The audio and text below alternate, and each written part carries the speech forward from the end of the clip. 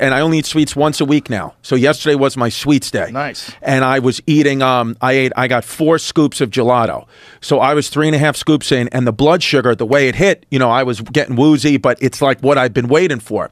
And I'm watching the fight happen, and then, you know, San Francisco, right outside, I see 2 homeless guys fighting, like legitimately fighting. And it was kind of one of those things where I swear to God, even though amazing fighters that you know, Paul and Fury, the fight outside was so much more entertaining. I mean, I've never seen this. I saw a homeless man yesterday in front of, as the kid out in the green room, as my witness, roundhouse kick, land a roundhouse kick to the chin, the other homeless guy's face. The guy hit up against some outdoor dining, was like shell-shocked, like, you know, like woozy, bleeding from his lip, and then just scurried off. And I was like, wow. And then I bought the homeless guy who won the fight ice cream. I swear to God.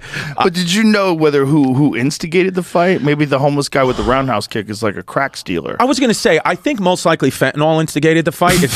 I would feel like fentanyl would calm it down. Yeah, that's true too. It was, I don't know if when's the last time you've been to San Fran, but I mean, it got, you know. It's pretty wild. It was wild there in North Beach, you know, Little Italy. And I was like, man, this is next level. But I thought, my mother always instilled in me, like, always buy homeless people food. If you see them, buy them food. And so that's just what I automatically do. And I bought him ice cream. And you know what this guy says to me? Granted, he just won a fight, but I came out with chocolate ice cream. He goes, I don't like chocolate. I was like, Jesus Christ. Well, that's probably why he's homeless. Seriously, right? Because of the ego and like disagreeableness. Yes, so I went and got him vanilla, and he ate the vanilla. Oh, you did that. That's good for you, because bro. you know it's Good my for sweets you. day. I just had the chocolate. Good for you. Good. Thank for you. That's a lovely thing to do. Yeah. I wish it was just you know, that the people are down on their luck. I wish it was just that. Yeah. But there's like such a combination of factors that humans have to address. If they really want to address homelessness, you really have to address kids that grow up in the foster care system. You have to address childhood abuse. You have to address family history of drug addiction. You have to address crime. Like, there's so many factors that lead into someone being homeless. And the idea that you're just going to give them housing or you're just going to give them tents and everything's going to be fine. It's like, no, like, you can't just like ignore that as an issue. Like, if you're going to, the amount of money that it costs to have massive populations of homeless people is extraordinary. If they just put the same amount or maybe more to prepare for the future into some sort of like comprehensive program to try to help people that are fucked up like that and clean them up. And it would probably have to involve psychedelic drugs. Yeah, that's what I think that you probably, because it's not a money thing, right? People, they have money to, it's not a cure, it's not a financial cure, it's these people that their are mindset. Just so damaged by life. Yes. In whether it's chemically damaged, psychologically damaged, maybe they don't have the right psych medications, maybe they're off their meds.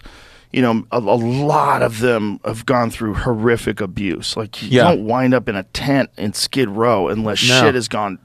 It's literally the bottom of the country. Skid Row's like the bottom of the country. Right. But then I wonder if you get to talk to some people and they're like, this is where we want to be. You think some people are willingly that? Because they don't know anything else. Right. They don't know love. They don't know like the accomplishment of like doing a thing and getting better at it and like improving upon and realizing that's kind of a vehicle for improving yourself.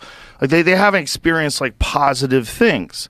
Like the life is like, this is why it drives me fucking crazy when everybody says like, whenever anyone says like, pull them up by their own bootstraps, like to tell people to go, you know, figure it out yourself. You know, I did, or like these people, you're not dealing with the even starting line. If everybody had an even starting line, that would make sense. If everybody had a mom and a dad and they grew up in a house where no one smoked crack and fucking shot at each other. If you grew up in a place like that, okay. If we all grew up like, and we all like had a good school to go to with good education and nice teachers that cared, but that's not everybody's experience. And until we fucking fix that, you're never going to fix this homeless problem. Like, was lucky to grow up. I grew up in New York City, great parents, whatever. But then I just had a show in Fresno a couple of days ago, and I said, if I grew up here, I'd be a little different. You'd be a lot different. Because Fresno is one of those places where I went a great time.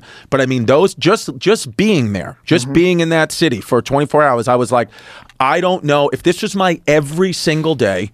You might turn to drugs. It's depressing. It's depressing. I drove from Fresno to San Jose, and we were passing through Stockton, and I thought I was in Switzerland because that's what an upgrade it was from Fresno. I was like, what are we, in the fucking Alps? Bro, I was driving through a street in Fresno, and people were walking out in the middle of the street like, what the fuck are you doing driving here? Yeah. Like, I went down a wrong area where it's like mostly homeless people. Yeah.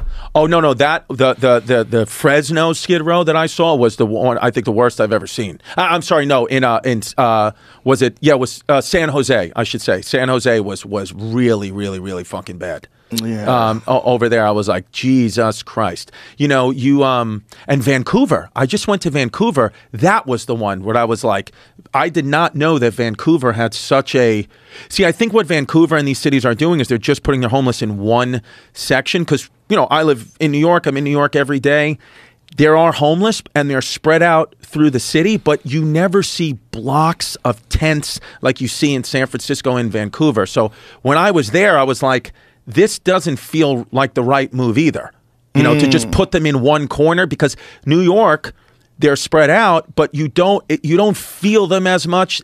It's dangerous, but not really. Where San Francisco, Vancouver, they were like, you know, one of the local comics I was with in San Fran, he was like, you cannot leave anything in your car around this theater. You cannot. They will break in.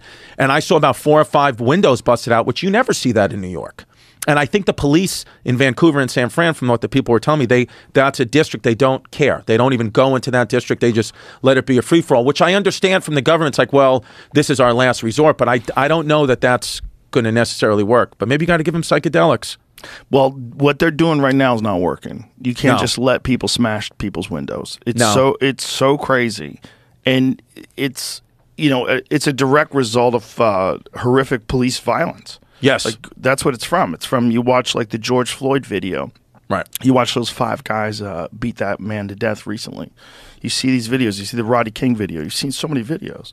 So people, like, over time have decided that all police are bad and all police interactions are bad. We need to defund the police. And this is what that leads to. It just leads to an increase in crime. It's not perfect. It's not a perfect system. Right. Right? But you need a system of law and order. If you don't have a system of law and order, you have too many people that will just give in with no consequences to crime. Right. And that's not their fault in a lot of cases. I mean, we can go through that and talk about determinism and what we've already talked about before, about everybody doesn't have an even starting line. Right. But you got to address that it's a problem. And you got to address, for peaceful people, they have to be able to walk down the street and not worry about getting assaulted and robbed. Yeah. And if that happens all the time, you've got a fundamental breakdown of what your society. So in society, strong are supposed to protect the vulnerable. Right. And if you're not doing that, then you don't have a society. And then you also have this crazy gun laws and everything. It's a little difficult to. You're not allowed to concealed carry. There's a lot of like. So there's no consequence of people like coming after you.